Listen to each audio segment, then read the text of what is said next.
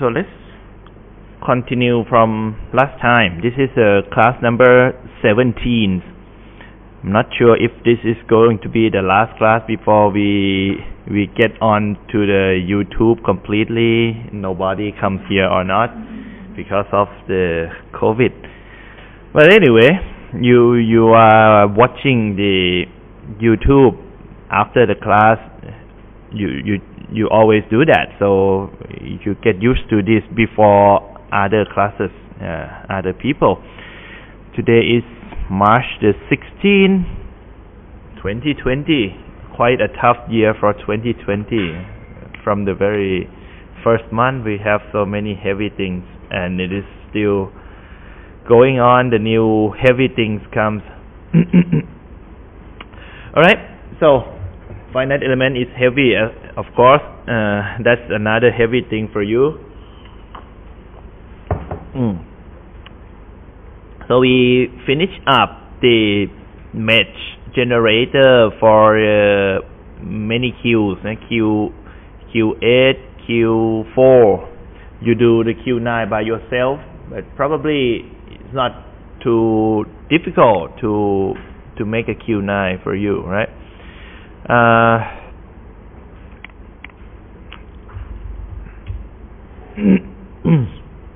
I'm gonna do it quickly over here so my code is complete. So, okay, I don't know how much time you spend on this. Let's take a look. Do it together. Hey, where is the file? Where is the file? What is supposed to be RE Central? No, I just get all the code. Oh, sorry, there. And do I need to just class 16 is not there anymore? Okay, yeah, fine. Blank presentation. I will not show you the, since you have done homework. So okay, XY core, how many do we have? We have n 2nx plus 1 and 2ny plus 1 multiply. Alright, I just assume that you do homework already, so you're gonna be able to imagine along with me.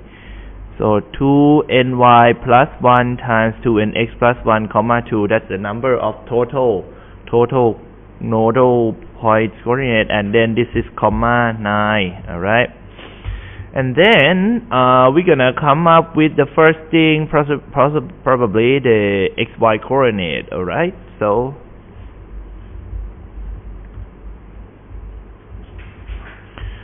okay, so for I equals to 1, 2, so easy for this one. Equals to 1, 2 times, we're gonna do the ny plus 1 and then for j equals to 1, 2 2nx plus 1. I'm sitting in my room, I don't want to cough, I don't have anything at all, and then I come out, I want to cough real bad. I don't know why. Yeah, that's because of I'm speaking. So xy coordinate, xy core, okay, comma 1 of course, and xy core something, comma 2 is a y coordinate and x coordinate. The y coordinate is going to be easy because that's going to be the I minus 1 multiplied by 0.5 times the hy, right? So that's simple. The x coordinate is going to be, of course, easy as well. It's going to be the j minus 1 and times the 0.5 multiplied by hx, right? So this is so simple. Well, we need to come back to the this point here. So this point here, I'm gonna do this. dmmy equals to I minus 1 multiplied by n2 nx plus 1. So I put the dummy there and then I take the dummy plus j. Okay, so that's it. Done for the xy coordinate. Then the n map construction or construction of main map.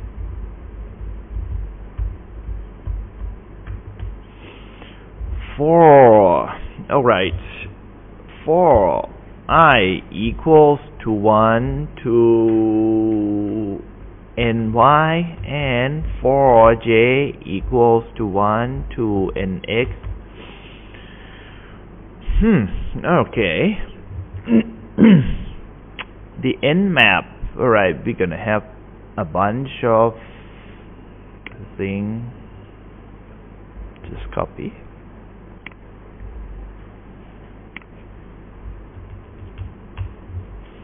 One, two, three, four, five, six, seven, eight. Great.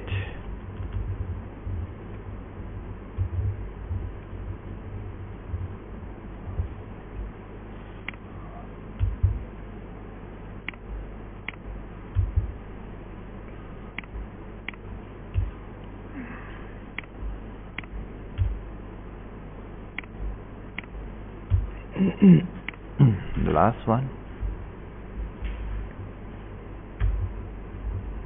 Number 9. Okay, there you go. N4 and N4. Okay, so node number.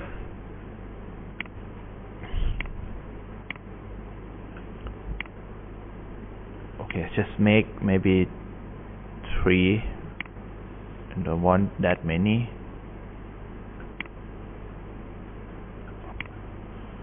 And there it is.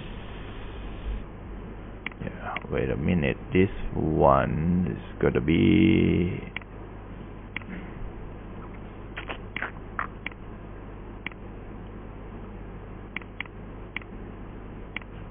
okay. Looks good. We have middle node. Okay, we don't need to be very neat right now. Just zoom in and okay, make sure that this one and this one centered with the line. Then align top or bottom first, and align distributed horizontally. There it is. And okay, great. Group it up, and this and this and this and this. Okay. So now node number. Okay, not difficult at all. The thing is that we have like this. Every row is having the same number of nodes. So that's a matter of fact that you just pick up the first one. So let's see. For the first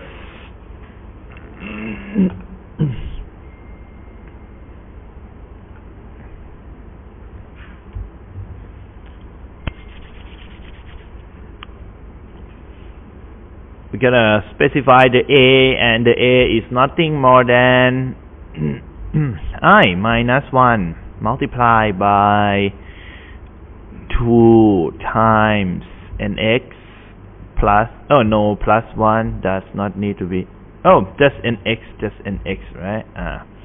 I minus 1 times nx, and then plus, sorry, still need to plus j. Okay, done. So we get the element number, just that. And then dummy number 1 is equal to,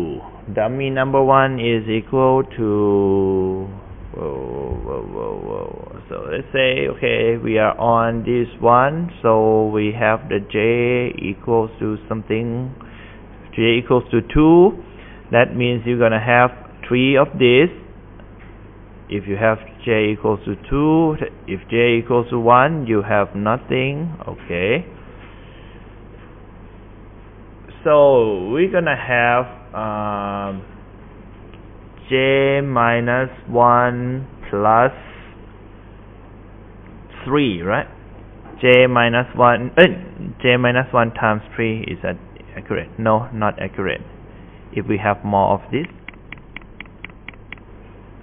let's just figure it out real quick.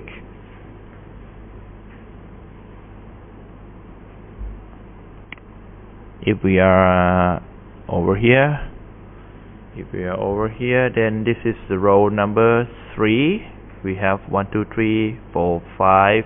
Okay, alright, so it is 0, 3, 5. Is that the first one? You have 0. Oh, no, 0, 2, and then 4. Okay,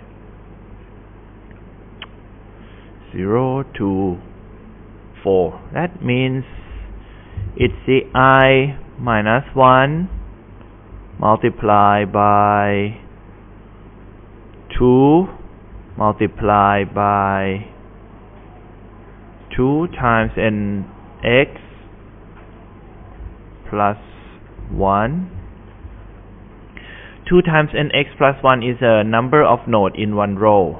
Okay, and then it is multiplied by 2, because if you are looking at this one, you have 1, 2 before.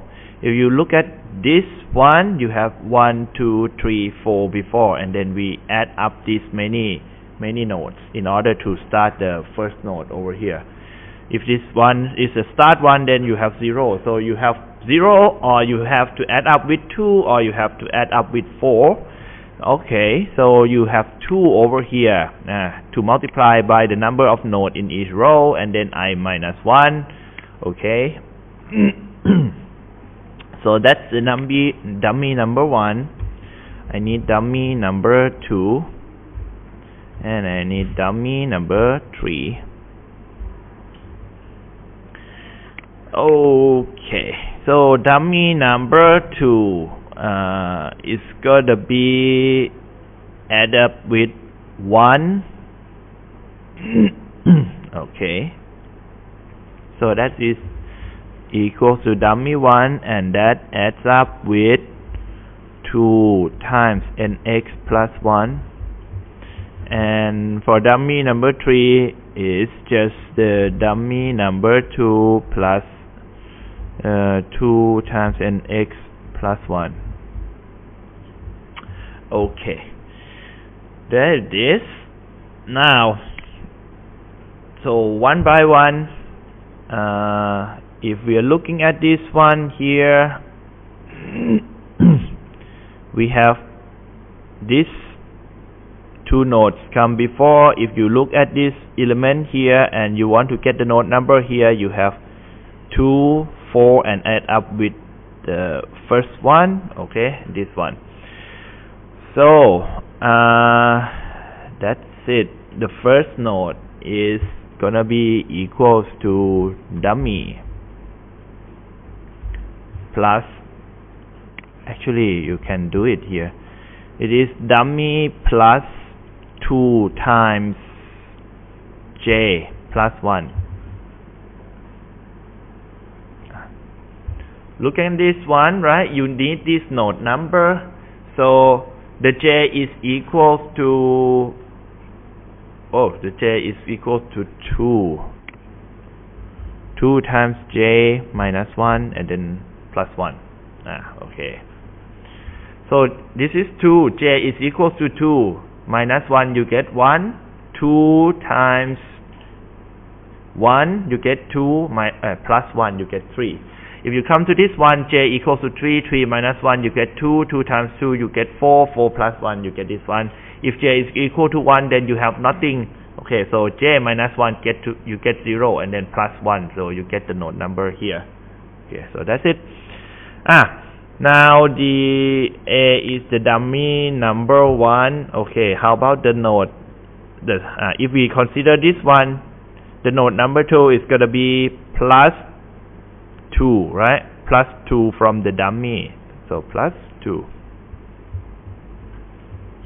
DMMY plus 2. And how about this guy? This guy is the number 5, alright? Plus 1. Number 5 is plus 1. DMMY plus 1. Okay? So we get these 3 nodes already. Then we come to this second one, the second row. The second row is the node number 1, 2, not the number 3, alright? This is number 6, number 8, and number 9. 6, 8, 9.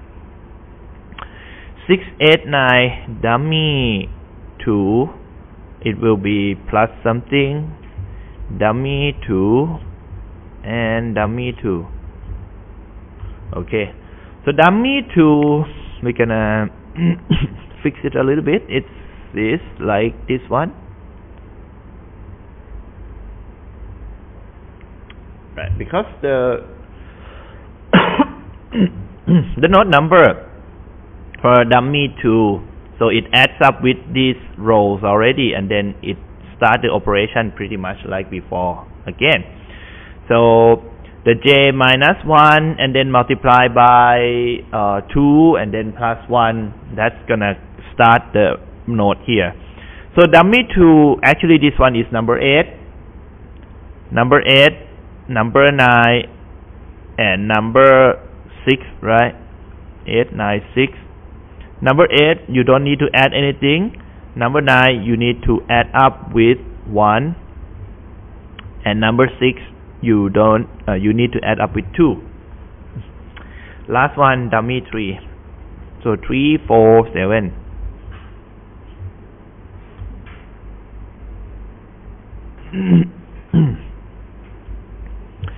Number 3, again, I got to add it up this way. And then, almost hit this. This is 4, this is 7, and this is 3. 4, 7, 3. So number 4, you don't need to add up with anything. Number 3, you need to add up with 2, and number 7, you need to add up with 1. Alright? Just that.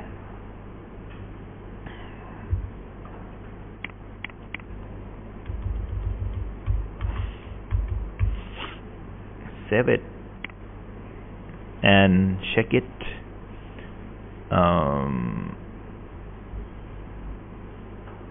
So we do the 9, maybe the 6. You don't need that many. Take too much time to check. 2, 3, 2, 2. Oh, this is 3.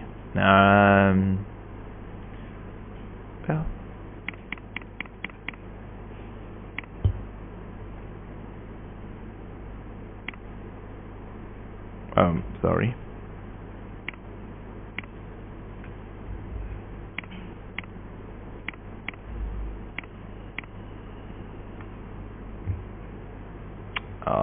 Okay. 2, which means in the direction. 2 means the nx, right? 3 is ny. Okay. Ungroup, ungroup, ungroup. and then ungroup and okay, can it? Yeah, done.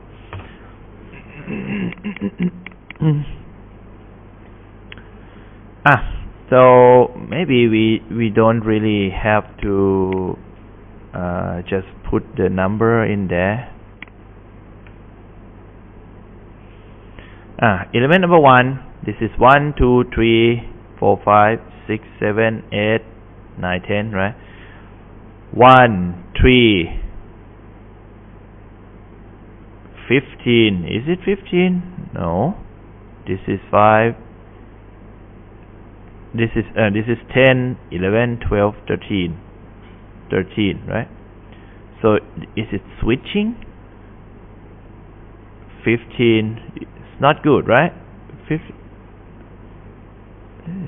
Is it nx and ny or ny and nx?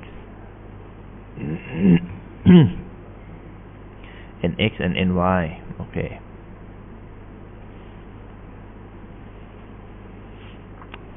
One, 3.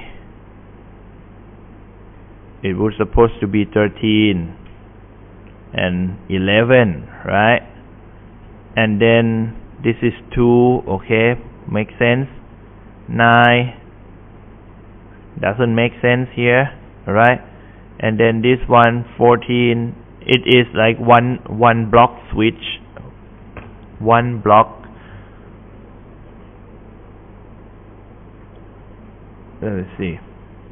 Oh, because the dummy there. Okay, I get the point. The dummy includes this one. Okay.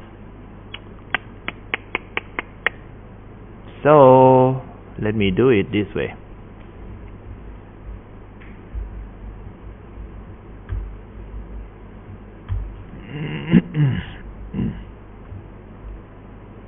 I start with this.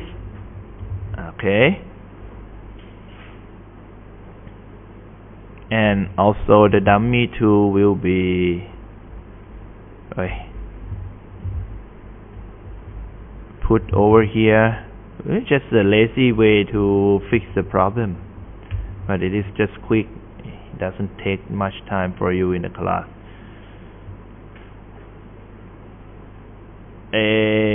No, that well. Now the dummy. Okay, dummy 3 is okay. Then we come back to dummy 1. Okay. Let's change the way to do this business. Don't be lazy then. So for the number 1, I cut it like this and I paste it in here. Node number 2 has to be there, and node number 5, right? Okay. And then the number 2 got to take this out. So the number 2 involves number 8, number 9, and number 5. Number 8, number 9, and not number 5, number 6. Okay. And then for the number 3, okay, it doesn't really matter to fix.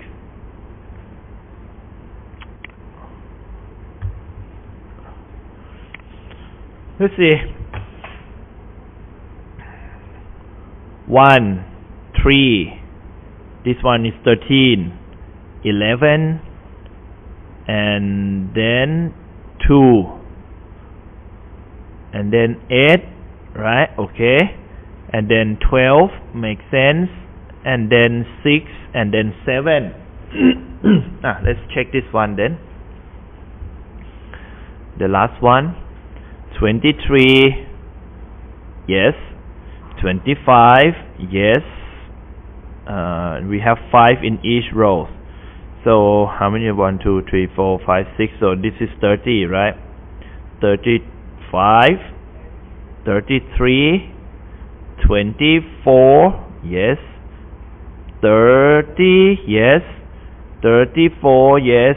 28, yes. And 29. Okay, works now. So we just plot.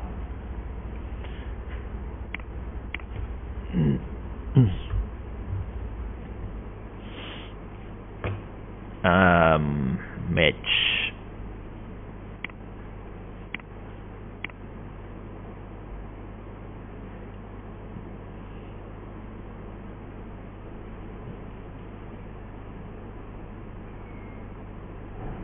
Okay, anyway, shouldn't take that code. Mesh plot, hold on. Element XY, element type, no. This one has to be just 8. Just 9. For I equals to 1 to n y. For j equals to 1 to nx. Yeah, first of all, you need to take the for k equals to 1 to e type, and then you need to take the temporary coordinate sets of coordinates. So element x, y, z k comma 1 comma this equals to xy core of the n map of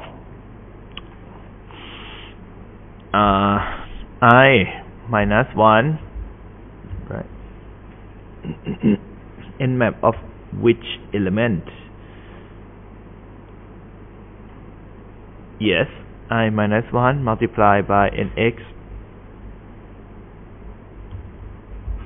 Yes, and then plus j, right, comma k. Close, and this is that, right? N map, you go to the, look up for the element number, what? Number I minus 1 times nx. Yes. Plus j, okay, and then comma k in order to get the node number. Now you get the node number, okay, node number 1, 2, 3, 4, okay, this will goes varies, and once you get the node number, you get xy core of that node, that includes x and y, okay.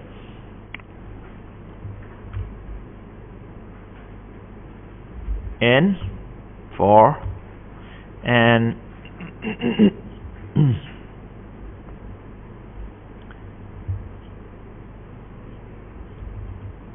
8. You just need 8. You don't need 9. The 9th one you don't need to draw the line. And then E X Y C 9 comma this is equals to E X Y C 1 comma this. Alright, then there it is, and I just take the plot.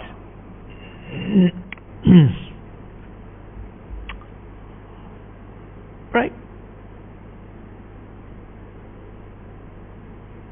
Oh, okay. Yeah. Take this one. Then we don't need to. It is just switching around things a little bit.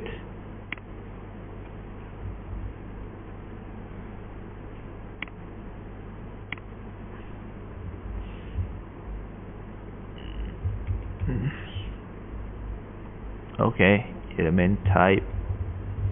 So it is 9, 2. So the switching around over here is identical to the Q8. So I just copy it down here.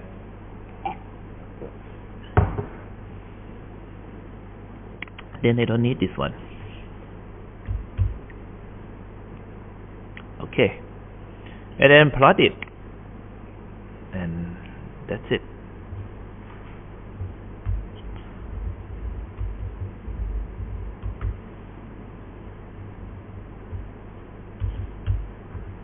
Save it and execute it.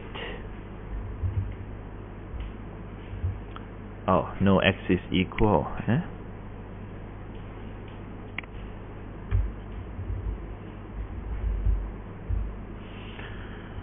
Okay.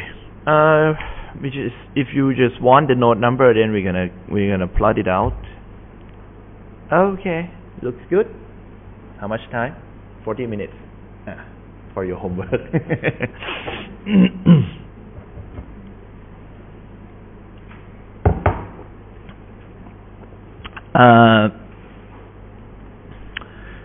Let's plot out the node number. So we use what? Text. The command text, right?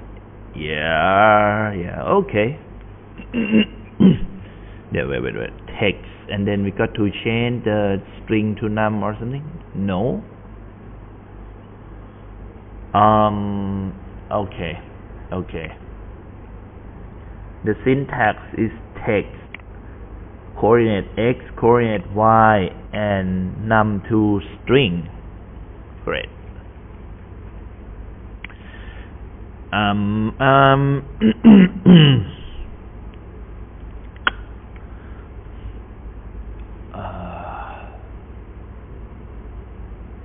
Label node number. So we, at least it is convenient for us when we want to put the boundary condition, then you know which one, because later on the mesh is going to be like huge. So for I equals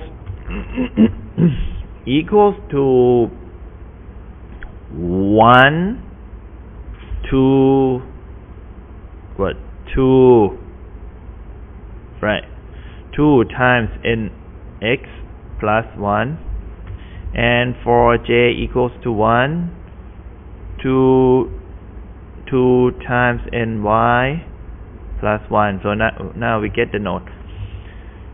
Here we got the text.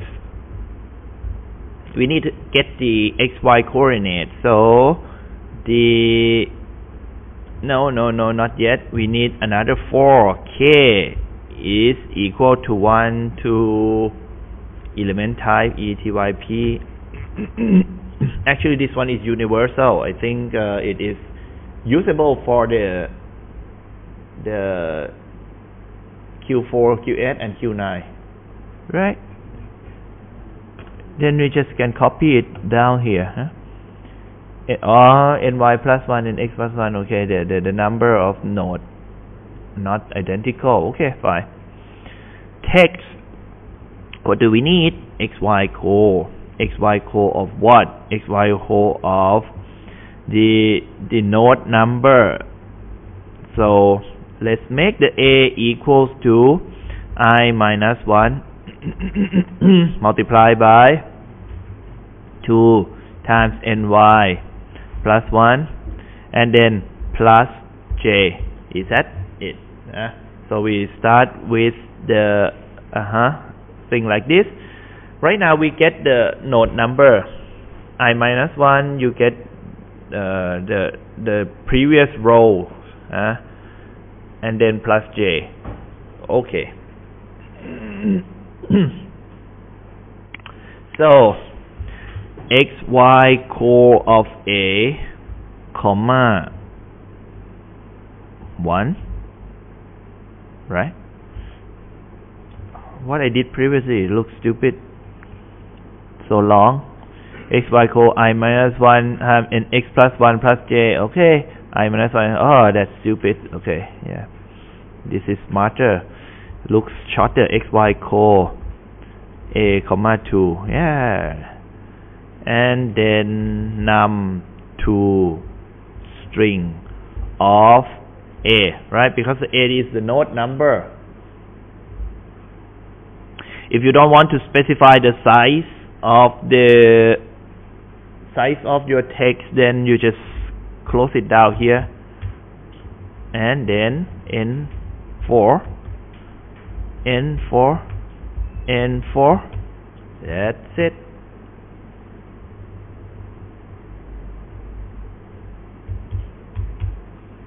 Save it and execute it.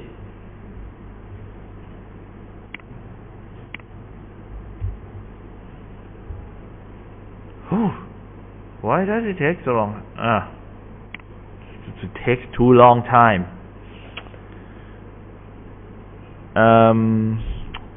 I think we can do the text size. Let's see how to specify the text size.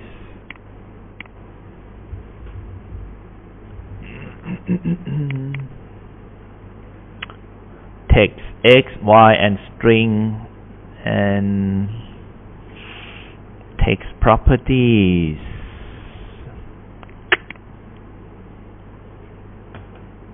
Alright.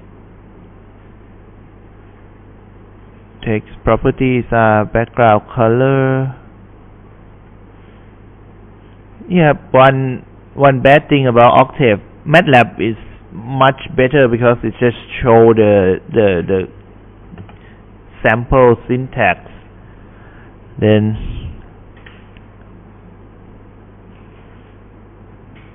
so how to do it? Background color spec,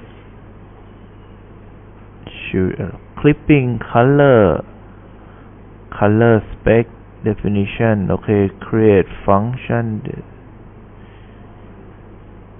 Font angle. Wow, you can make italic. Font name, font size.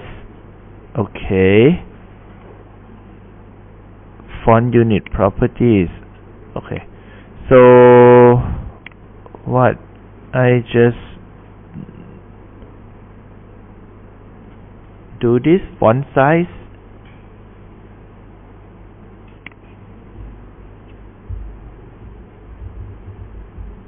Font size, is that just like this?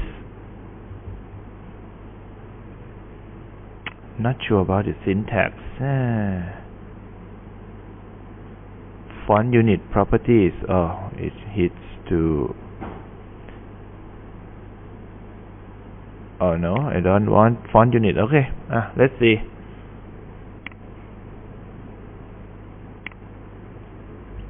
Error or not? Okay. Font size.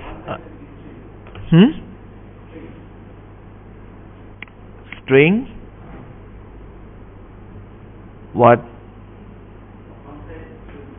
Should be just this.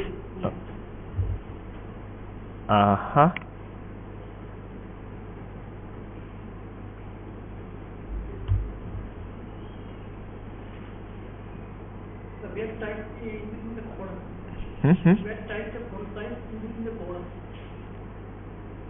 Type the font size in between the what? Column. This? This one mark.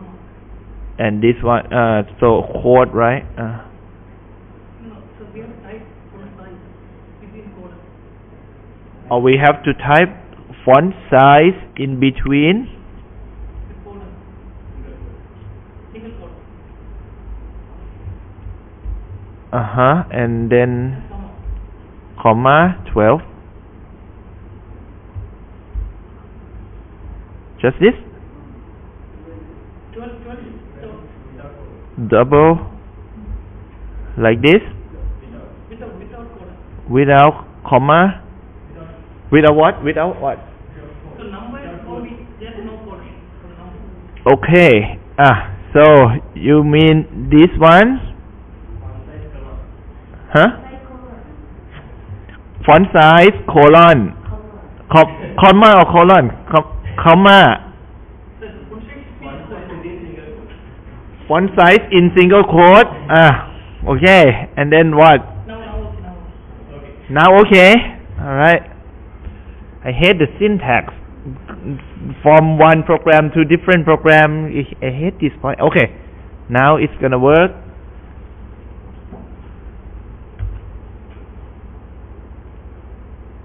Okay, then I change the size. 12 is not good. 20. Font size, comma 20. Yeah, okay.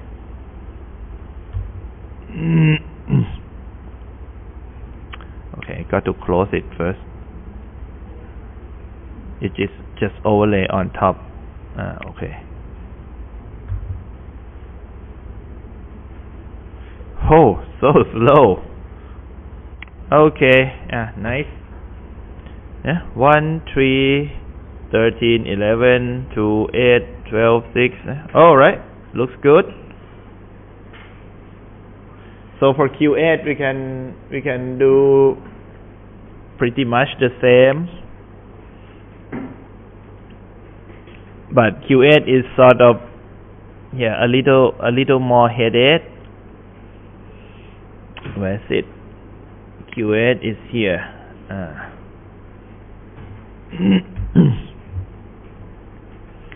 Shouldn't adopt the code for Q9, or should I? Oh, it. Q8 is a headache. Yes.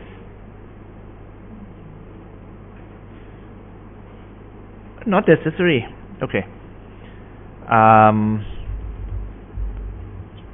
We just need for I equals to 1 to size of xy comma 1. Yeah, actually it could be as easy as this one. Very generalized. And then I take this k thing, put it here.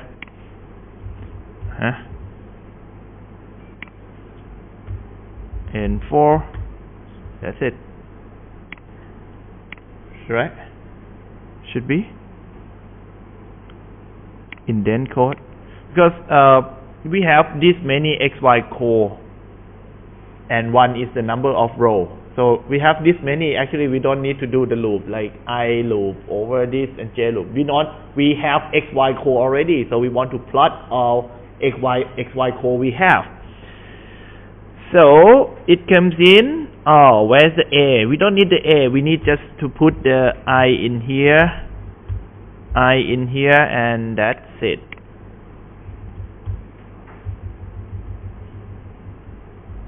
That's it.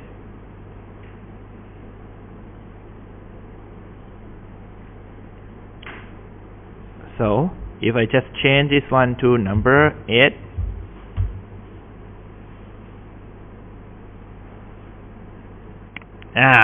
Okay, something wrong.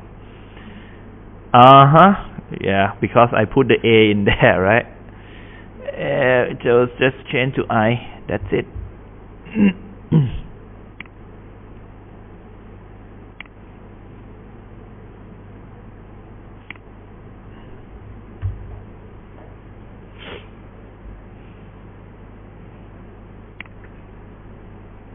One, 2, 3, 4, 5, 6, 7, 8, 9, 10, 11, 12, 13, 14, 15, 16, 17. Looks good.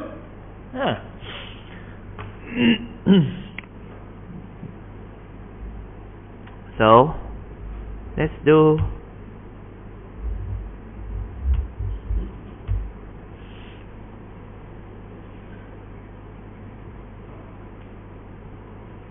come on, this is i7, 8 gigabytes or 16 gigabyte RAM something. It is slow because of the God. Oh wow, what is that? Oh, it is trying, it is coming to here. But let me see, Control-Alt delete. I want to check the okay, it is progressing,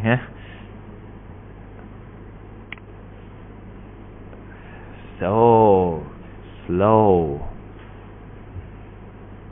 I just want to execute the task manager. Why does it take so much RAM? Control. Control alternate delete task manager. Let's see how does. Memory is not bad. CPU is not bad. 5135. The program just Octave is not the expensive. It is a free use program. So yeah, if you do it in MATLAB, it will be working. It just shows out now, but come on. Okay, a little bit. Just here get more numbers. Okay. It's like it is taking forever. Let me check. CPU is not bad. The memory is not fully used. Available 10 gigabytes. It is just using just some. Okay. Now, just leave it there. Leave it alone. Okay. We have the mesh generator for universal cases already. How about this? Anybody check? Seems like it should be fine. Okay. We come back to main. So we will add some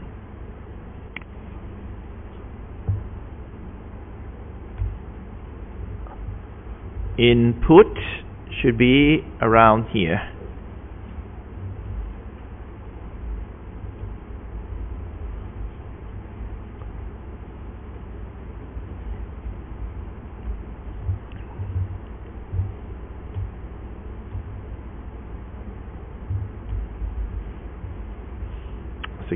Okay.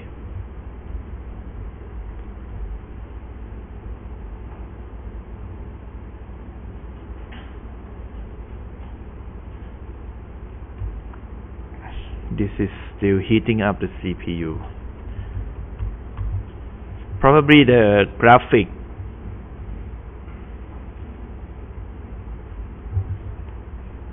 The code that handles the graphic interface of this. Oh,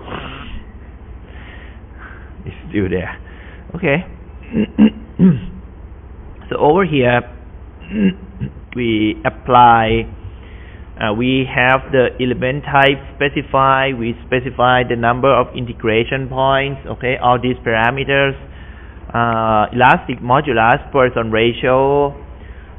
This part here, actually, you can write the input as a function input, the subroutine for the input from the text file. So you might not need to come in here and change it every time. And it is better because you can have like the version of the input and pair it up with the output. Once the code is working well, you can do more than one material because we can actually make the code more flexible. If you have sort of thing like you want to do the analysis for reinforced concrete members, so for some member like deep beam, we can investigate into these matters by just simplifying the deep beams into two-dimensional problems. The beam columns actually it could be simplified into 2D because the geometry of the member, we can neglect the out of plane behavior and then we can use the plane stress condition to model it. But if the geometry is so challenging like the footing foundation F3 like that, or the foundation that is like you have 5 piles in the foundation, things like that, you cannot do the two-dimensional analysis, then you will need the 3D. Anyway, I will have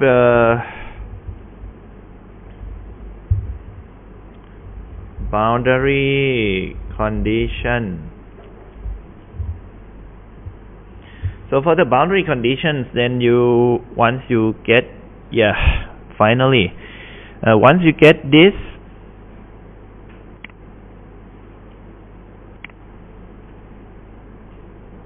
alright. So once you get all of this, you can just pick up the point. When you get the node number, you can identify the degree of freedom. So if you want to restrain this point 491 in the y direction, then you get 491 multiplied by 2. If you want to restrain in the x direction, you get 491 multiplied by 2 minus 1. Right? So this has some advantage, from making from showing this node number, because you will need to define what to do with each node. That generally when you enforce the boundary condition, that takes too much RAM to keep it here. Closing is even it's very time consuming. Right. So in your homework that you are ready to do as of now at this point, we have the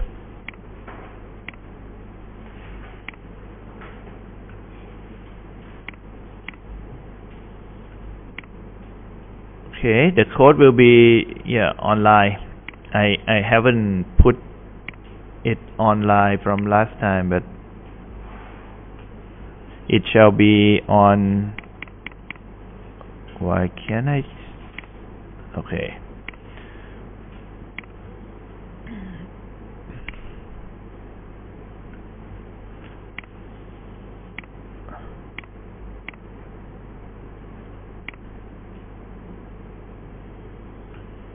Likewise, discretization in this direction is gotta be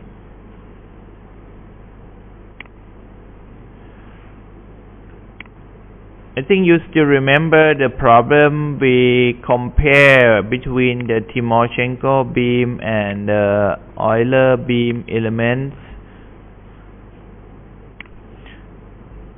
So please use the geometry we had from that problem.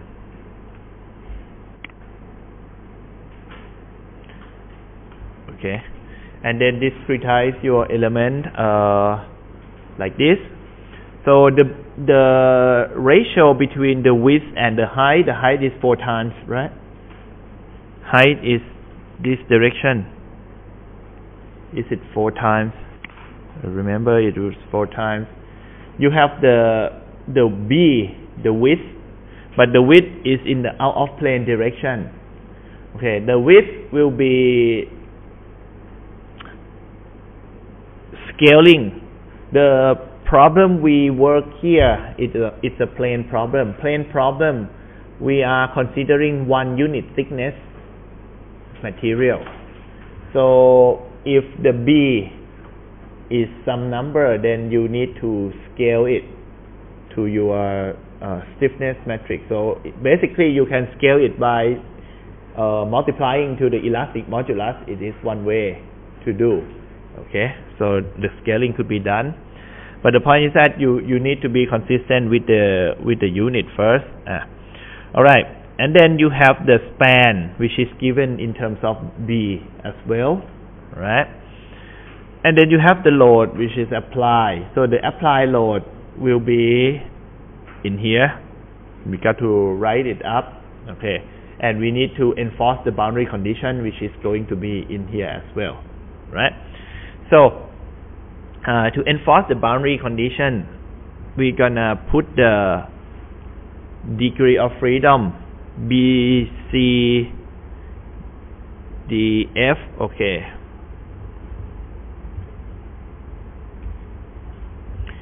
Degree of freedom to restrain.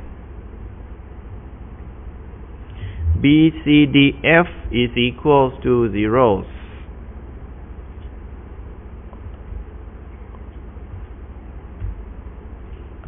Do we have to? Yeah, just this. The degree of freedom that you want. I execute this again with the smaller one. In X we have let's say 16, and in Y we have only 4.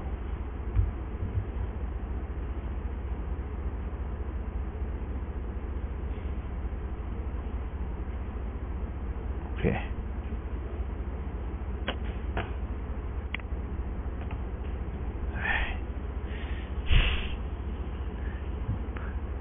I do the manual numbering might be faster.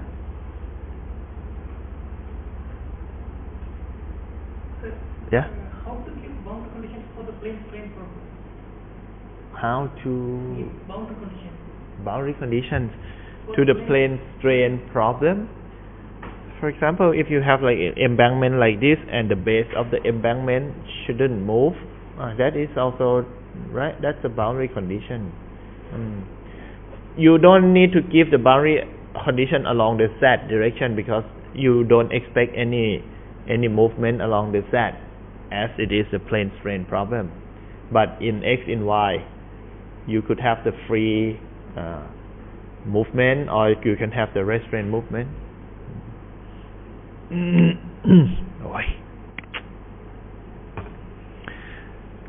So just randomly give the number, maybe almost 8, 16, 4, 2, 2, 8. Oh, that's gonna need 3, 16, and X is 16 and Y is 4, 2, 2. Okay. Alright, now we have the geometry which is identical to this shape.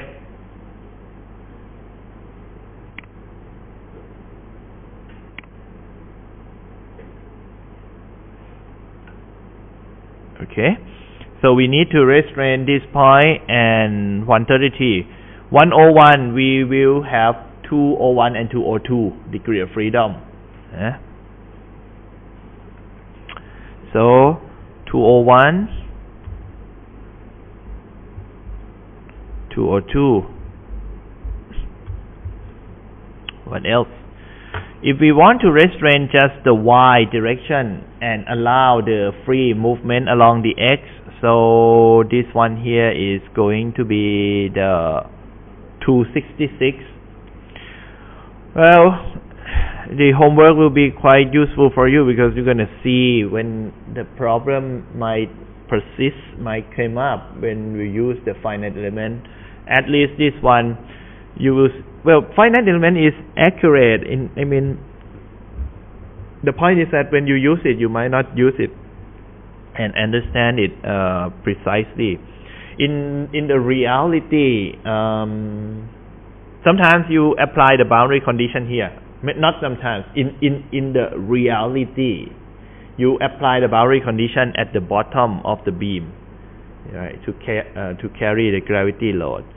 But in structural analysis and in the line element, it's actually like you apply in the centroid, okay, at the neutral axis, at the center of the axis of the member. And when you apply the boundary condition in the line element, you don't see any stress, the singularities or the peak or the concentration of stress, because it's just a line element and it's just 1 degree of freedom there. But when you do it in finite element, you have the reactions apply at this point and at this point. We are going to see the concentration of the stress along just at these 2 points. Okay. So reality, you might put the pin. The pin is actually not touching just one finite point. It touch over like some width, some given distance. It is not zero. Okay, but to do it in FEM, it might look like zero. So in order to improve the behavior, you might need some sort of discretization around this area. So you get like the finer mesh, and then you make all those meshes move together or lock together with the boundary conditions to just improve the result, to reduce the effects from the sort of like peak stress or the irregular stress distribution. Okay, so boundary condition is over there. I have the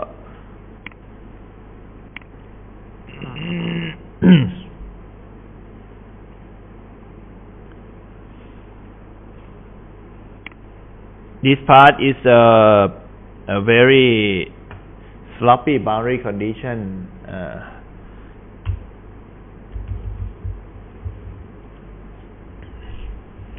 Enforcing boundary conditions. We use the penalty method, and I didn't make it the automatic code. Okay, we just pick one by one point for that given problem to just make it run. So let's do it. For I equals to 1 to size of BC something, what, BCDF, comma 1. Okay, if any, if BCDF is 0, okay, but that's not possible because we will need boundary condition anyway. Cases, comma something is equals to blank. Cases, comma is equals to blank. N4.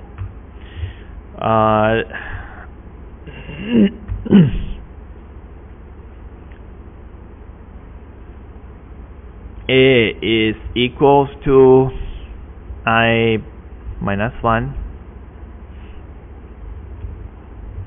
Now I'm going to use the row and column elimination. It just make your stiffness matrix smaller.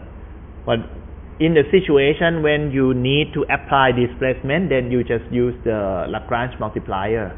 So just when necessary, then we add up, we increase the size of the stiffness matrix. But if not necessary, then we do it this way. Just decrease, just remove the row and column. It makes the computational times a little smaller. So the number, the boundary condition will be the, first of all, I think we need to sort up, okay? Or if we don't want to sort it up, then we need to say something over here that the DOF must be sorted up here, because I will not sort, or to make it foolproof, if someone came in and just used the program without reading anything, sort, you will understand why I need to sort it. Sort, so I get the S and I, sort X, so S, what is that? 1 2 3 1 2 3 and 1 2 2 3 3 1.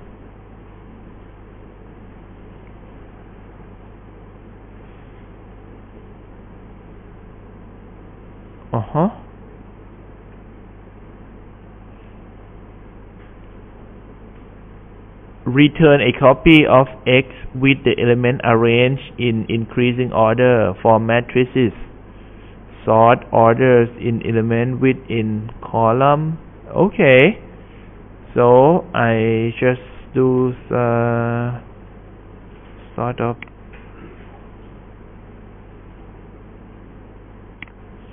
let's make A equals to 3, 5, 2, 7, sort A,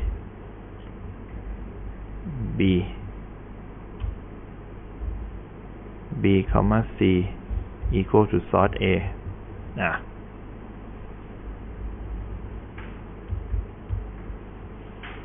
So I need the 3, 5, 2, 7, 3, 1, 2, 4.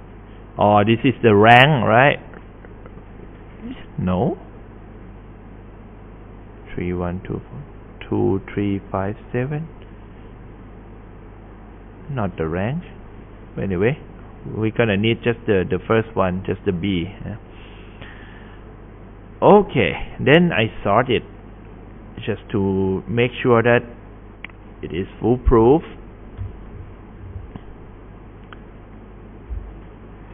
The B, C, D, F is an A, okay, is equals to sort B, C, D, F.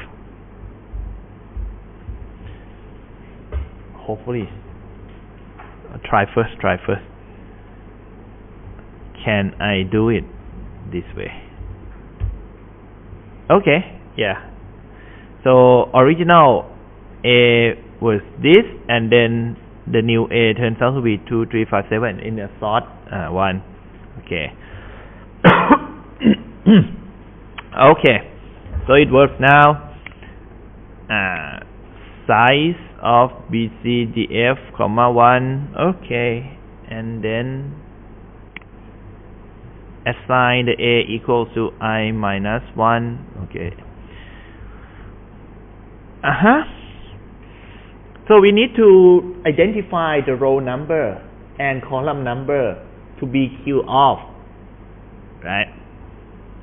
So the row number and column number came from first of all row number B, C, B, C, D, F. No. Just no. Takes too much space. B is equal to B, C, D, F, I, 1.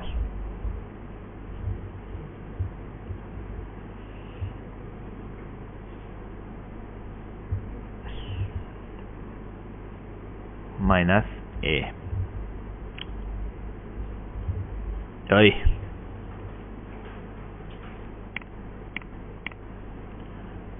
So we have B and B and this and this. Okay. Let's take a look at this. The BCDF I, 1, you get the number, and then you need to minus A because for the first time I illustrate this to you.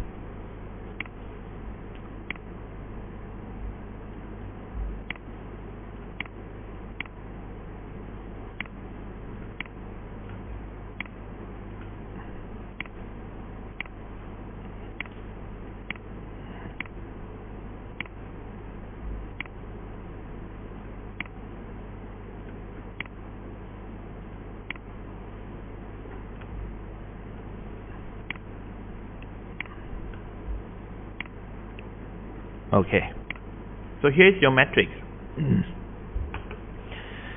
And then you want to remove this row. So if it is 3, then it's gonna be 3 in the orthogonal direction. Okay, but once this is done, the matrix turns out to be 5 by 5. You actually want to do it here for another time. Maybe this one.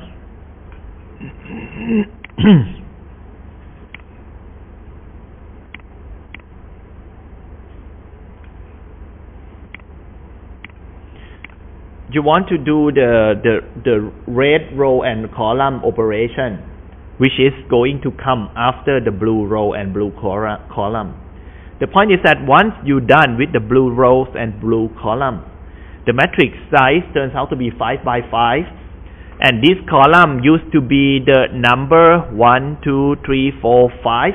It used to be the 5th column. But once the blue is gone,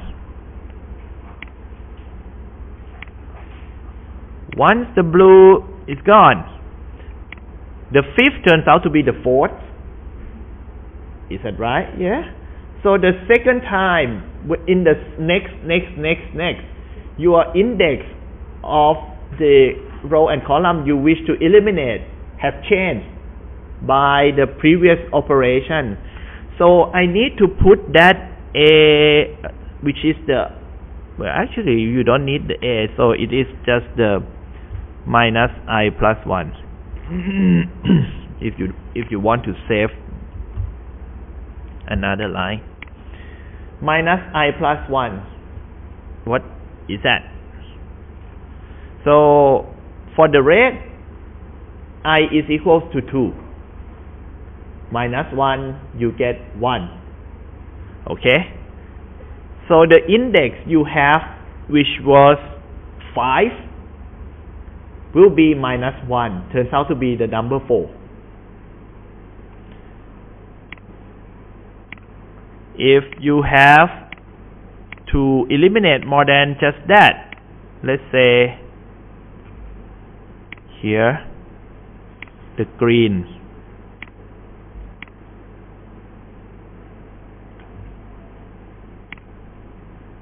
rows and columns. This is number 6.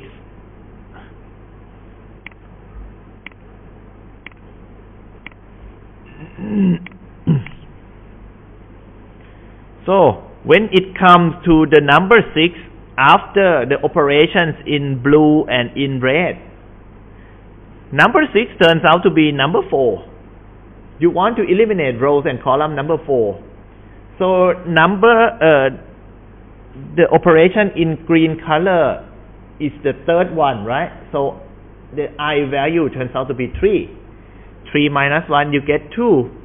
Okay, and then you get the node and the row and column number 6 minus 2, you get number 4. Okay, 1, 2, 3, 4. So operation will be carried out at the right one.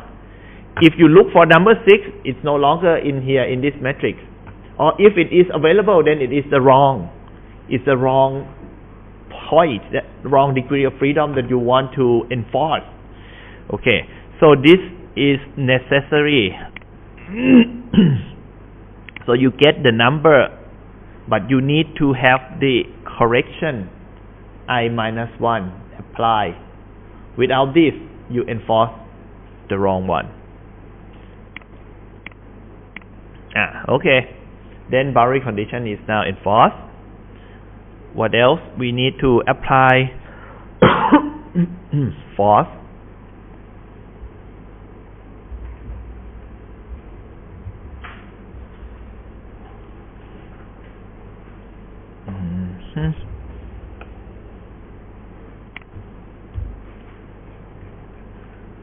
Force to be applied in here.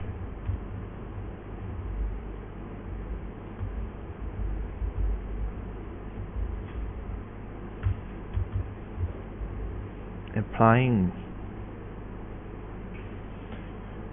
or well, if you want to call force or if you want to call pressure, that is also possible. So we can use the shape function to come up with the pressure applications on the surface of the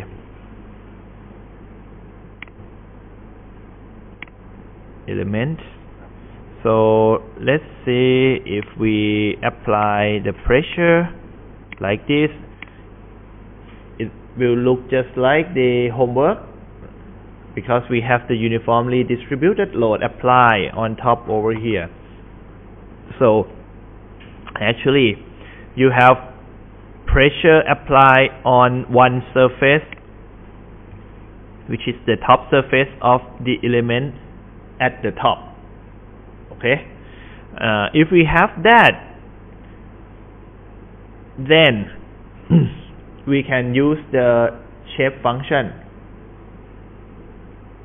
along with well, look at the force vector. You have the integration of the force, integration of the F, which is the pressure, multiplied by the shape function. But that's gonna be the shape function for the displacement in the y direction. Okay, in order to get the work done by this pressure, actually, well, we can switch to, I think we will switch to iPad in order to understand this.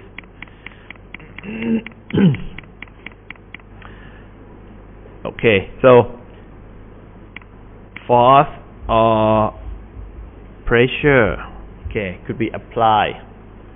We leave it here first. If you just want to make it like just to get the homework done, then you just put the force vector here, F this, and then you look up for the node number, and then look for the degree of freedom in the y, like this.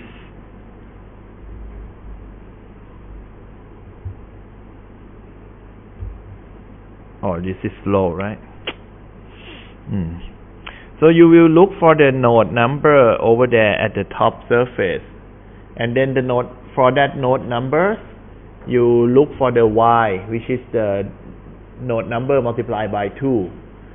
That's the location where you apply the force.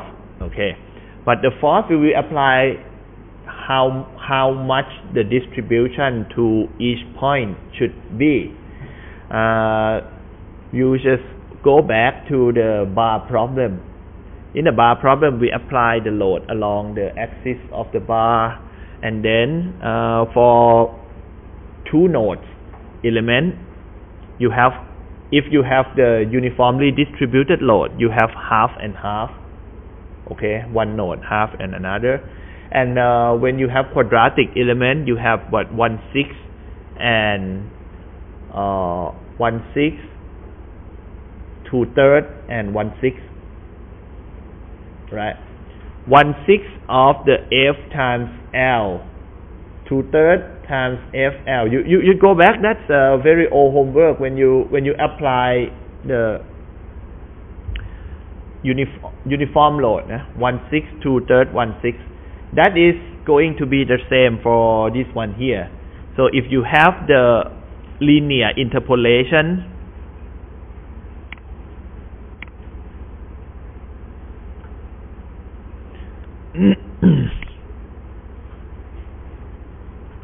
if you have linear interpolation, you're going to have half and half. But when you have quadratic, then you get the intensity multiplied by the size here, and then this one get 1/6, this one get 2/3, this one get 1/6, and the nearby element, it is 1/6, 2/3, 1/6. So what you're gonna see is going to be once you add it up, 1/3, 2/3, 1/3, 2/3, 1/3, 2/3, and so on, so forth. So this is how you apply the load on this.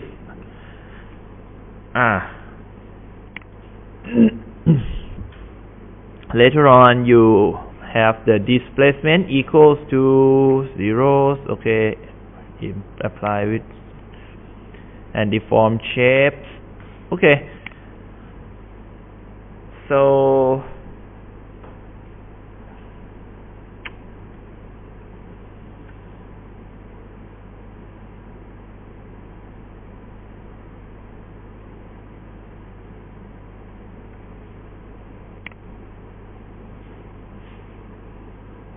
to zoom out.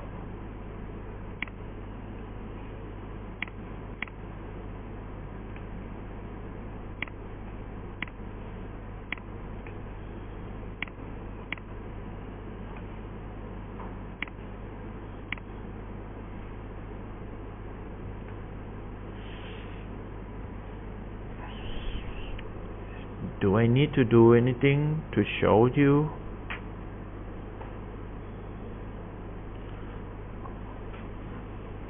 We just do something easy here. Okay, we don't need to go for fancy things. Where is the middle?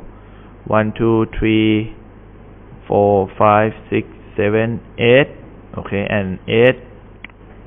So this is in the middle.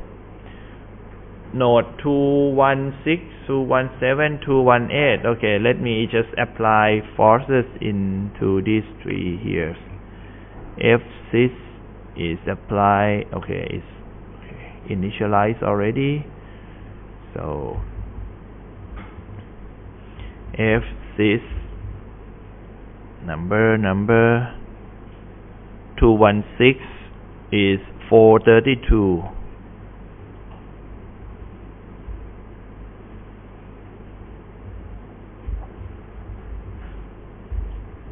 $434,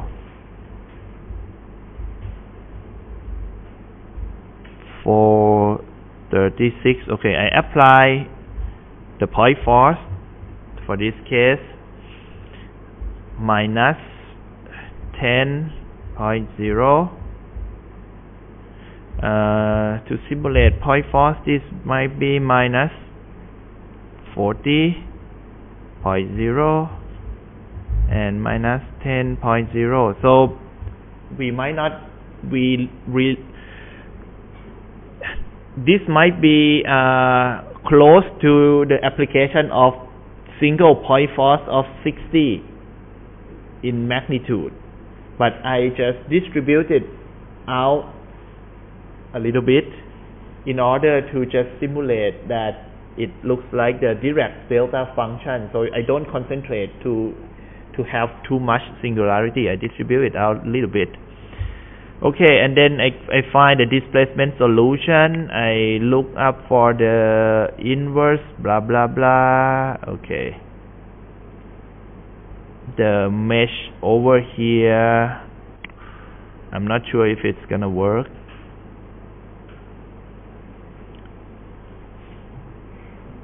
Let's try first. Okay, we might see the bug later,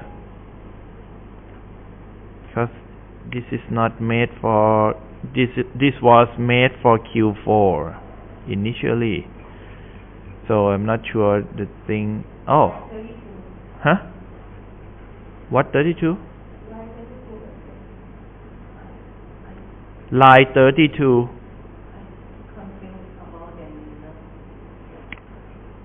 Oh, number of nodes, right? Yes.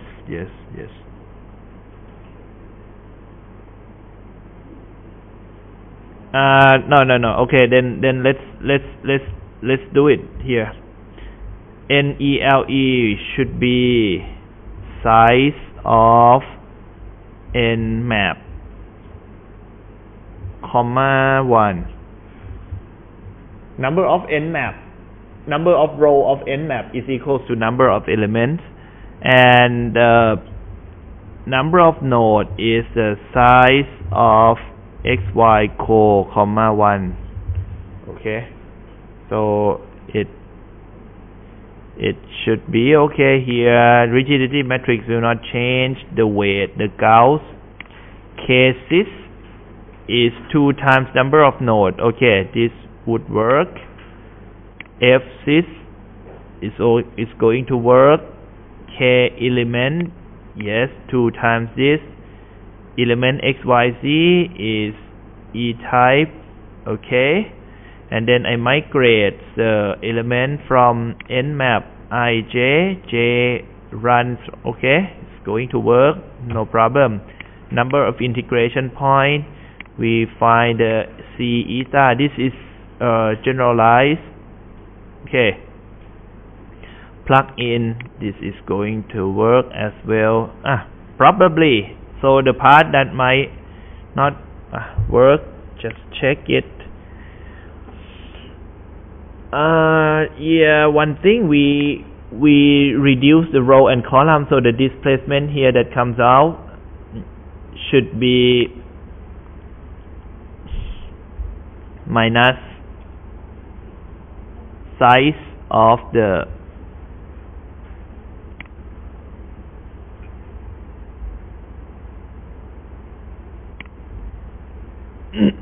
right? Because it has been reduced. And then this displacement, actually we might not need to pre-assign it. It should work without this. Displacement equals to inverse of k6 times f6. So the f6 has to be in here together with k6, right? f6, the b,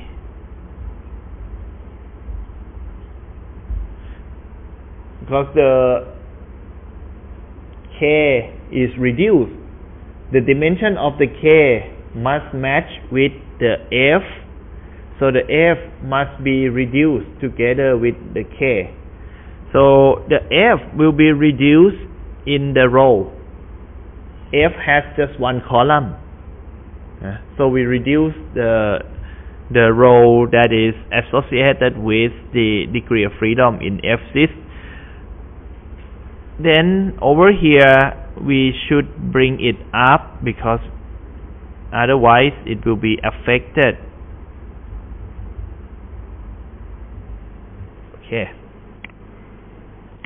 f is there, f6, so this number might be moving when you conduct these eliminations and find the displacements.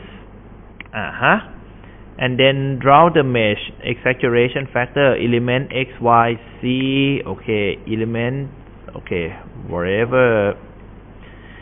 This should be subjected to the condition.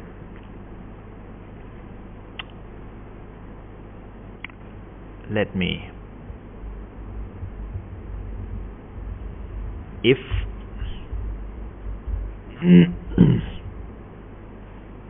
element type is equals to 4, and then I copy the mesh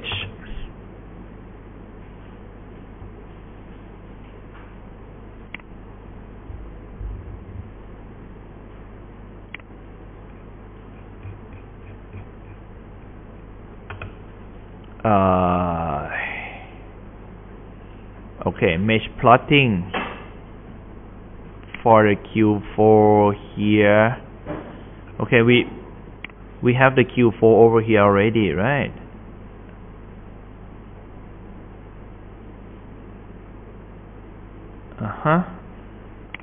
So this is good for Q4.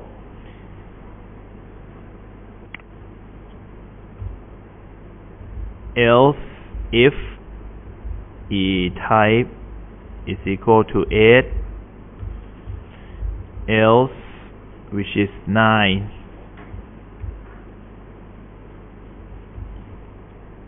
I keep it else if to make sure that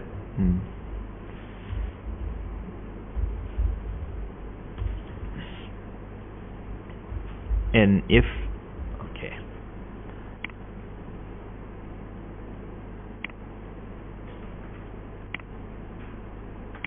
format indent. Okay, number 8. Go get number 8. Number 8, mesh plotting. Axis equal. So axis equal is applied before already, and then for I equals to 1, text. Okay, I don't need that. Copy this thing and paste it there. Okay,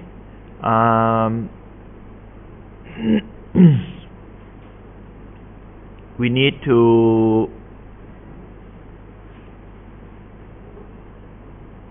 do this. Hold on, not need anymore.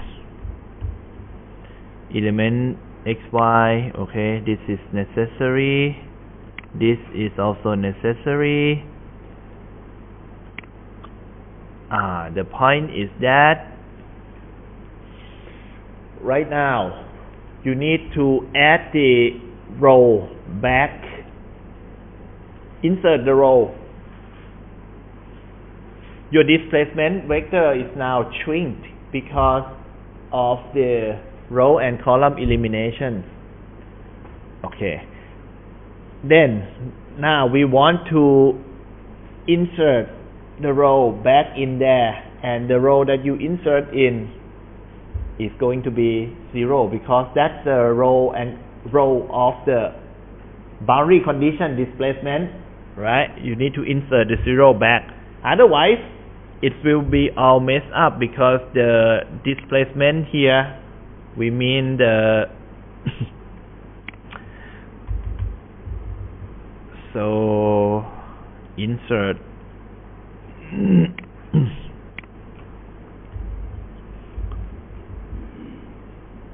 QR insert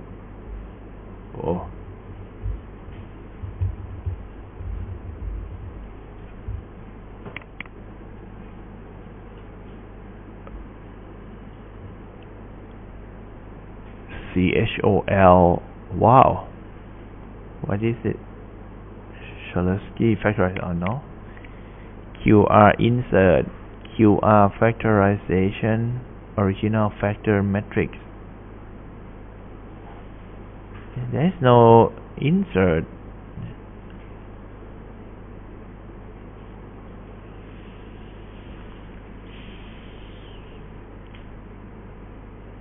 Anybody remember the routine to it's no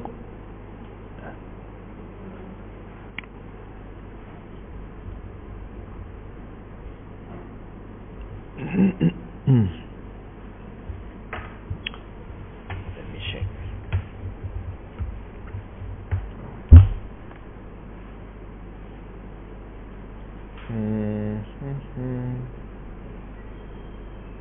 Chrome.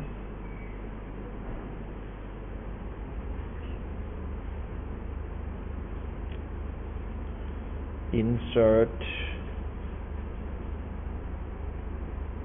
row MATLAB.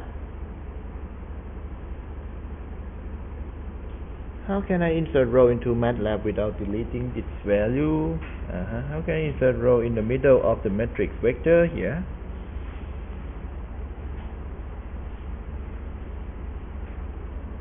Okay, my question is also about this subject, but appears a bit more complicated. Whatever, just tell me.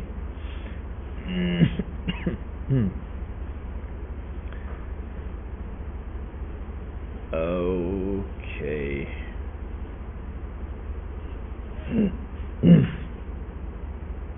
Add rows.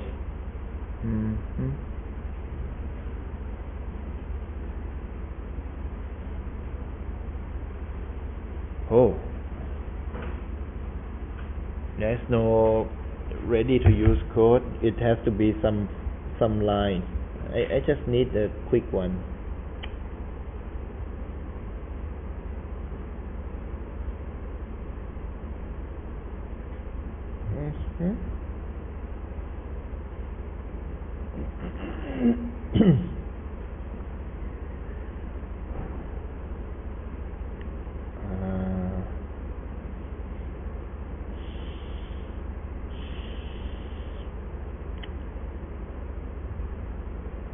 Append, okay? Yeah.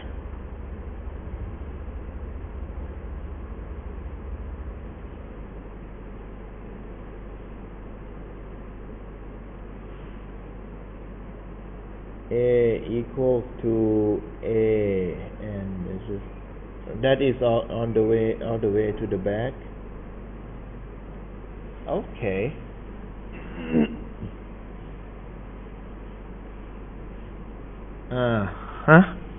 I think I know it.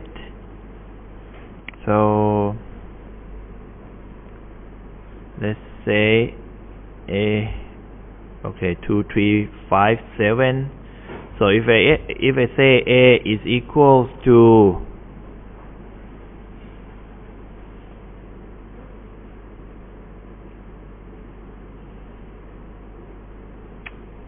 A itself,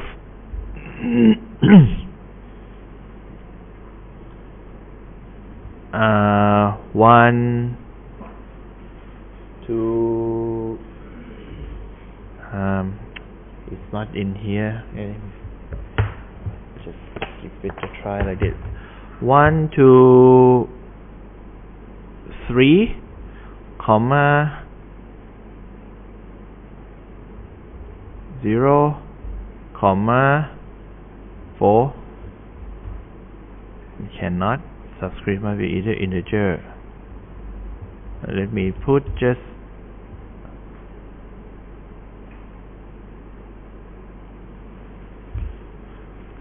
subscript must be either integer. Cannot, right?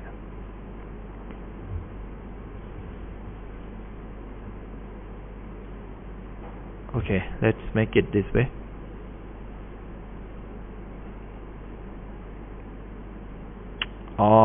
Okay.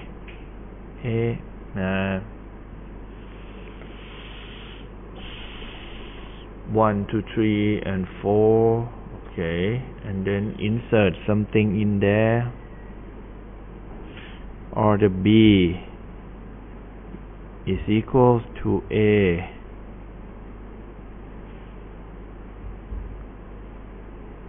One, 2, 3,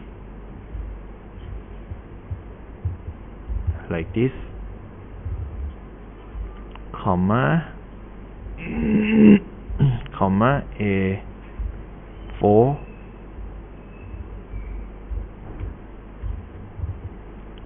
my work, horizontal mismatch.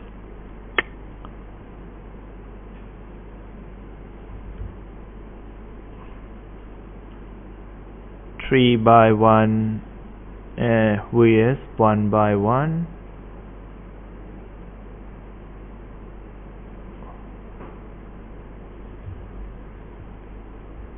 I know.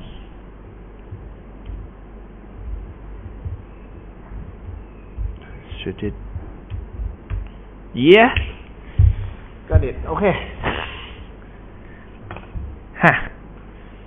And then I forget in a few days, and then I got to do it again. I don't want to keep things in the brain seriously. So, alright. For I equals to 1 to size of BCDF, comma 1, we insert back. So this, what I did there, I forgot already. Okay, we can just do it this way. This placement is equals to this placement itself. When we insert, we should insert it, okay, from the top down. So 1, what is it? We have the bracket, right? And then displacement and 0, right? And displacement, and close it like this. Okay, so this one is from 1 to something, comma this, and then this is the same, comma this. 1, 2, to what? To the B, A is equal to B, C, D, F.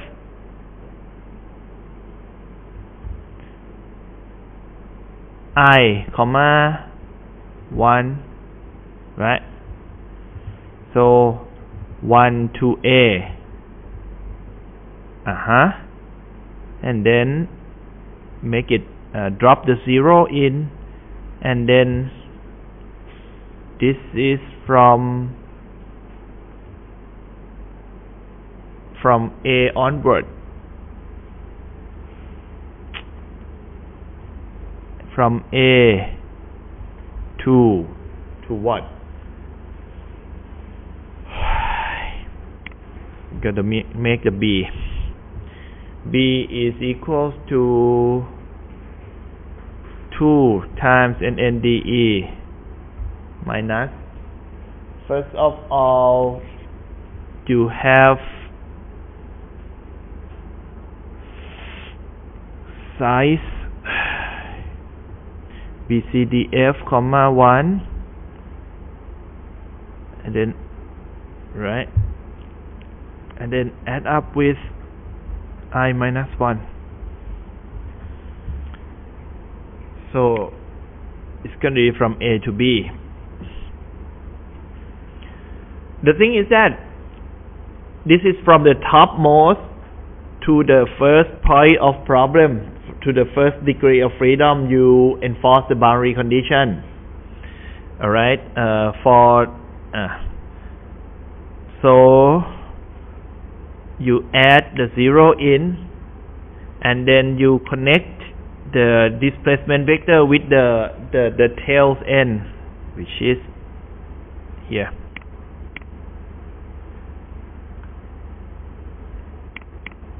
I know it is sort of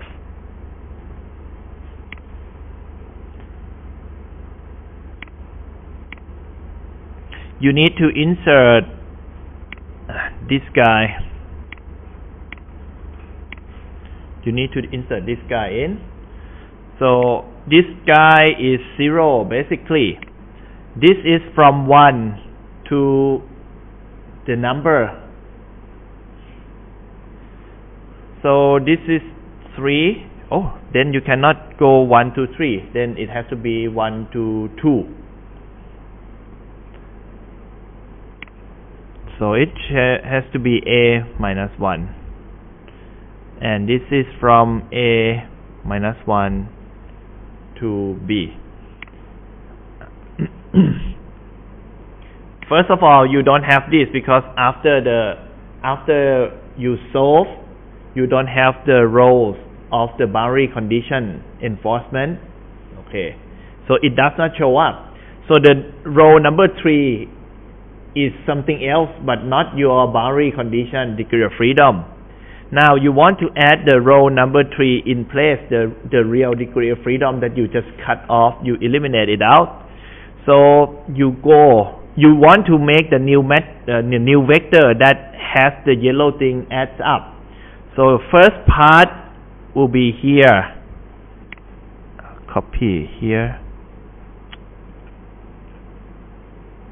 I'll put the text.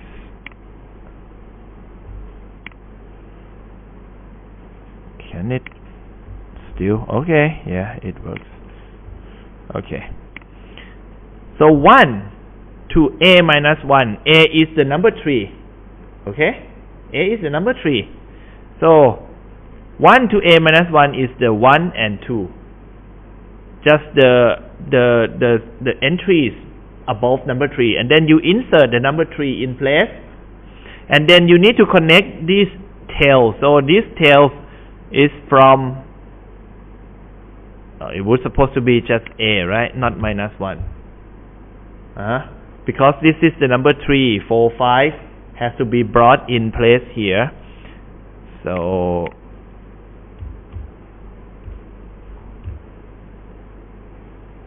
A to B. Okay. A to B. So 3 to B. What is the B? Actually, B initially it is like 2 times NNDE, but you eliminate fields already, a few degree of freedoms already. So it's not 2 times NNDE. It is 2 times NNDE minus the number of degree of freedom you removed previously. Okay, which is defined by the B. But I don't just go with the B is not one number, because once you add in the next round, for example, if total number is 100, and then you apply boundary conditions to 3 DOF, so you have 97. That's when you add the first one back in. Second round, you don't have 97, you have 98. Okay, so the B is changed in the second round, and then once you come to the third round, it is 99. So this is what I embedded in here. So 2NNDE, it is minus the size, which is the number of boundary condition you enforce. But then I add it up with I minus 1. So for the first round, I minus 1 is 0. The second round, I minus 1 turns out to be 1. And on and on and on. Okay? So I accommodate the changing of the size. So the B is there, A is there, alright? N 4. The line number 103. Huh? Which one? 103. This one? We have that I minus 1. A is equal to B, C, D, Y, Plus I minus 1. Because A also C. huh? Plus I minus 1? Oh, no. No. Why? Do you know? We sort it up already. So when we add in here, let's see.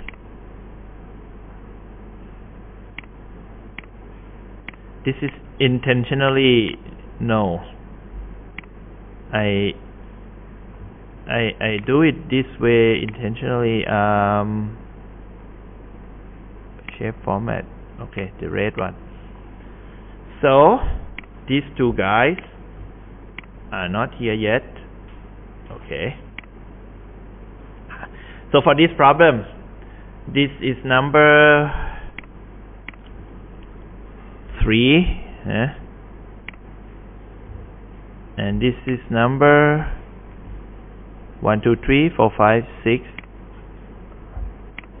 Okay. So once you solve,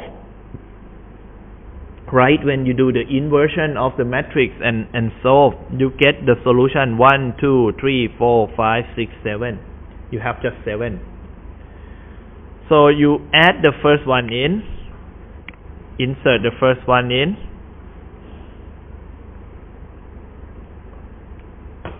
A was supposed to be number 3, right? Okay.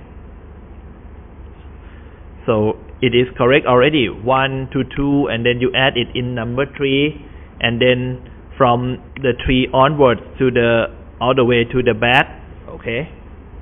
How about the second one? Now the second one will be coming to the right to its own place, because this one has already been fixed. So you don't need to add up with the I minus 1 over here anymore. Because once we are done, we come to this one. So this one is at the number 6. Then the A is now 5, right? No, not A, 5. A is 6, but this is like 6 minus 1. So it's come to the 5th one. And then we add this to the 6. And then the 6, 7, 8 just came in at the tail. So the A is already correct.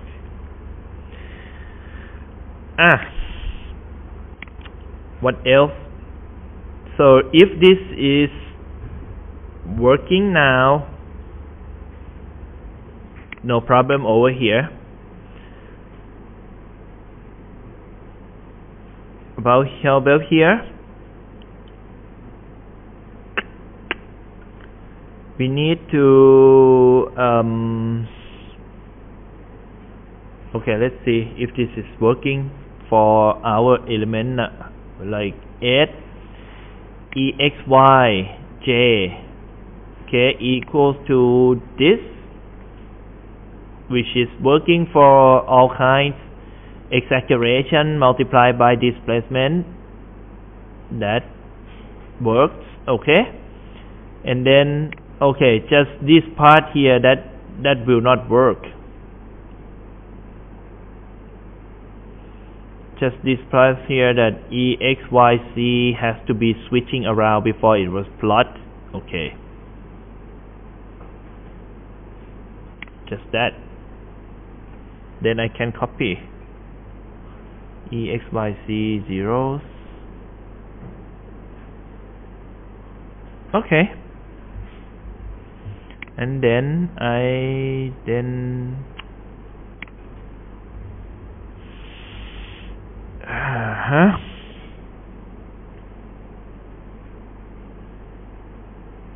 one to NELE, fine. Element type, okay. N4, I have this one, and it is not necessary for here. I copied the T thing, put it into here, okay. So I migrate 1, 2, 3, 4, 5 from there to the 9th, and then I can plot with the red. Looks good.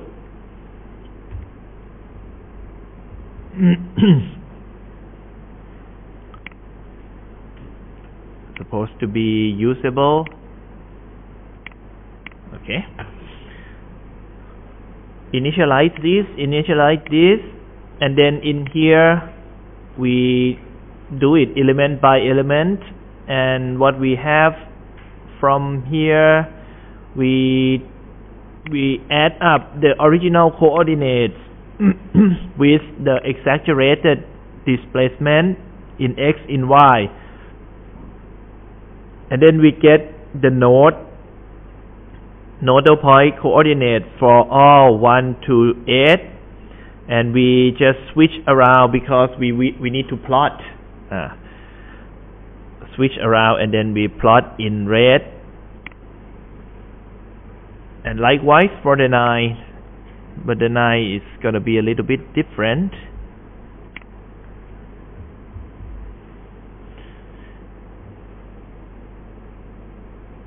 EXYC, we just need to the 8 enough.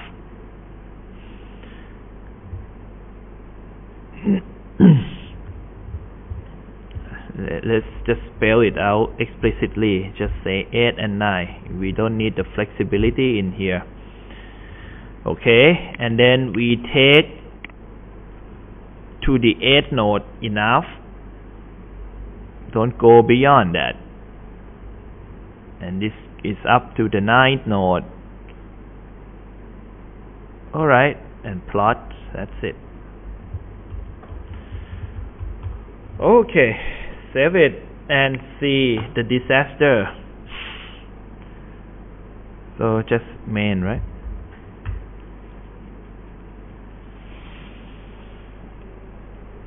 Oh, it takes so much time at the plotting the node at the beginning. Actually, I should queue out this part. Queue mesh.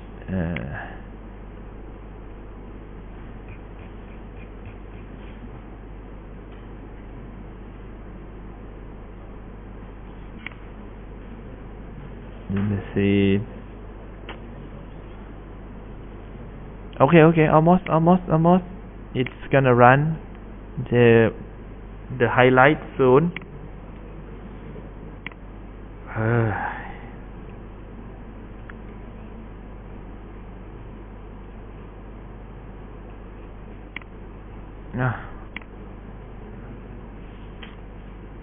Just disable the node plotting, the number, the text plotting. Don't know why it takes so much time. And then I'm waiting for the analysis result. So the matrix is big, probably. Control delete task manager. Maybe the matrix is big as the. Is it done yet? Oh, column 7, 105.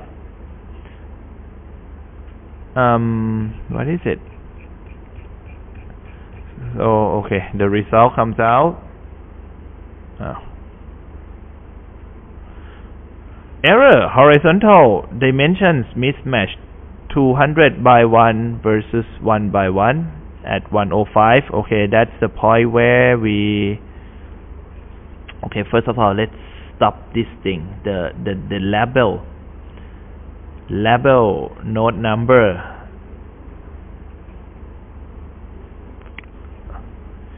If label is equals to 1,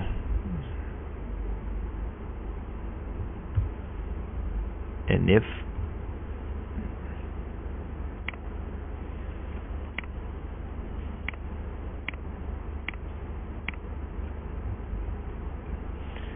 so it shall stop. Is it label here? Yes. Oh.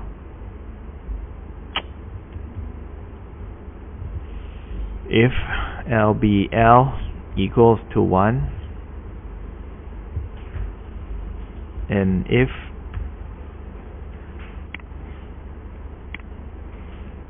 so this is just and num2 string, okay, here. If LBL equals to 1, and if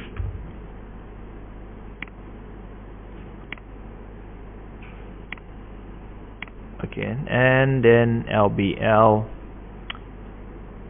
put here LBL equals to 0,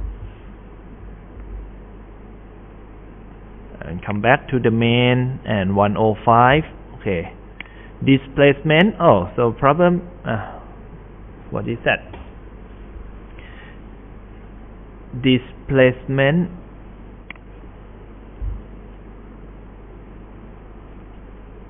it does not match. Horizontal dimension mismatch 200 by 1 versus 1 by 1. This is 200 by 1, 1 by 1. It used to match, it used to work in another one before, right? Huh? Ah, this. Okay. Try again. Okay, don't need to plot this. Oh, come on. Okay, yeah, that's fun. Huh? In the main function is not you not EXI, not EXI. Plot. Not EXI. Okay. What? In the main function, the plot 143. Oh, it was supposed to be T. Yeah, eagle eyes. It might be just one thing. There might be more. But we'll see. At least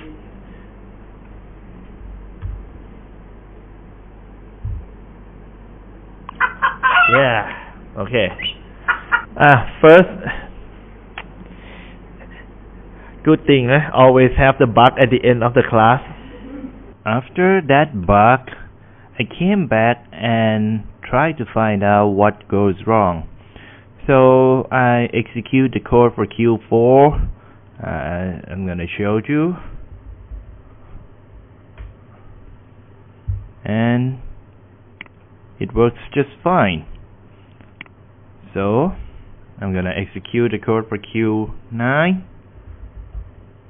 which is already there. I just duplicate the main function into like a main 4, main 8, main 9. So I just do not need to make change to the input every time. I'm gonna bring you to the input file while we are waiting for the result. So the main 9, if you try, actually all these files are available on the Google Drive, which is the link that is shown in the description. So the element type is 9 using 3 integration points. Elastic modulus and Poisson ratio are identical to the other two, main 4 and main 8. Same geometry, so same numbers of discretization in X and Y. Sizing are the same. The boundary conditions and the degree of freedom for the boundary condition enforcement are different. So for you can just execute the rect mesh and then see the node number at which we enforce the boundary condition, which is support.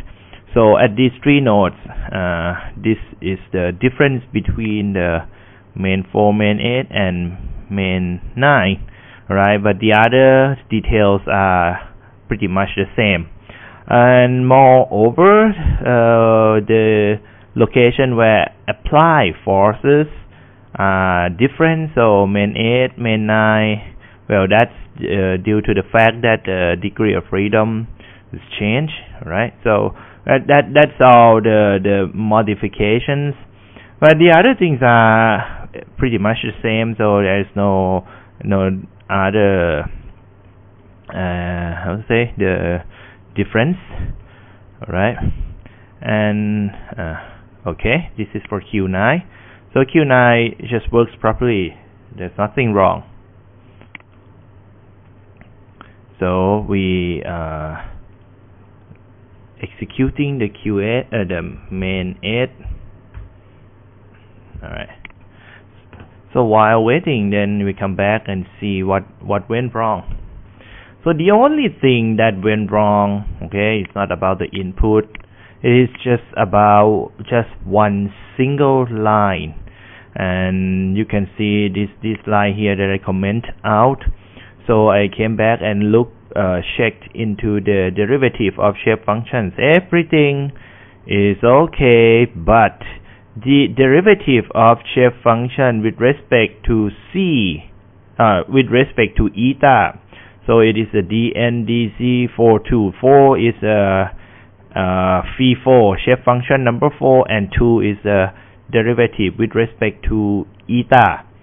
And this wouldn't supposed to have the minus sign over here, just this minus sign that messed the whole thing up.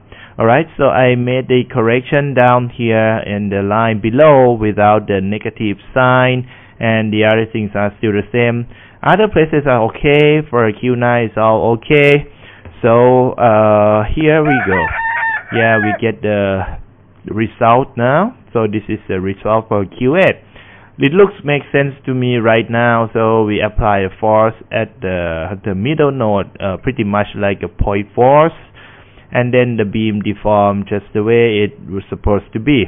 So we will later on check justify this code further. If the deflection of the beam, we will try the case where the beam is just a slender Euler beam and see how it match.